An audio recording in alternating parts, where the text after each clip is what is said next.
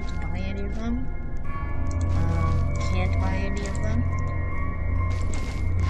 So let's just get started with the normal lantern. As you can see, the lantern, pretty cool, I guess. It's good for starters. And then, after the lantern, we have Smiley's lantern. This is the one I just got recently.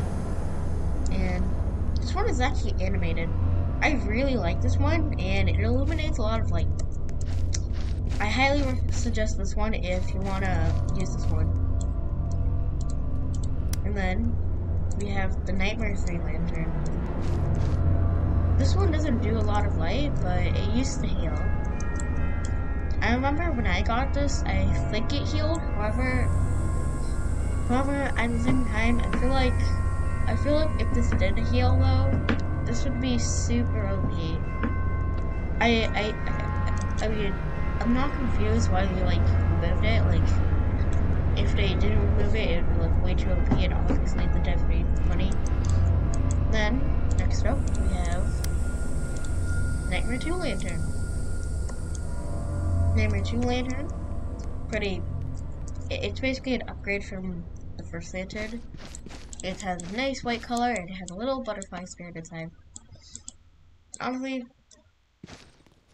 this lantern is one of my favorites because it fits well. And then we have this one, which is the Frutea Mote lantern. The Frutea Mote lantern was obtained by completing the Witch Trials in Lantern mode. And it has Fruteo and Mote's face on each side. This is Fruteo, this is Mote, if you were wondering. And we have these lanterns. I've already showcased these. Oops. And we have these lanterns, which are super cool jack-o'-lantern lanterns from the Halloween event.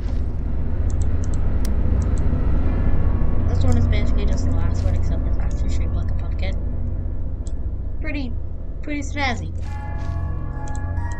Then we have Jigoku's lantern. I showcased this too already. But basically, it's actually, the eyes were animated, and it's super creepy. However, the cool thing about the Jigoku lantern is that the Jigoku lantern was actually obtained by a secret Halloween event. And the Halloween event was actually released on October 1st, I think. I got it on October 3rd because on October 1st I was busy with some stuff.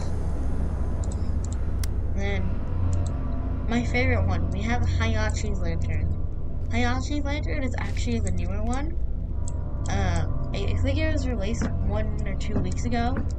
Basically, Hayachi's lantern kind of looks like he's pretending to cry, but basically, you do it similarly to the Jigoku lantern, except instead of just doing Jigoku, you have to talk to Hayachi and get it from there.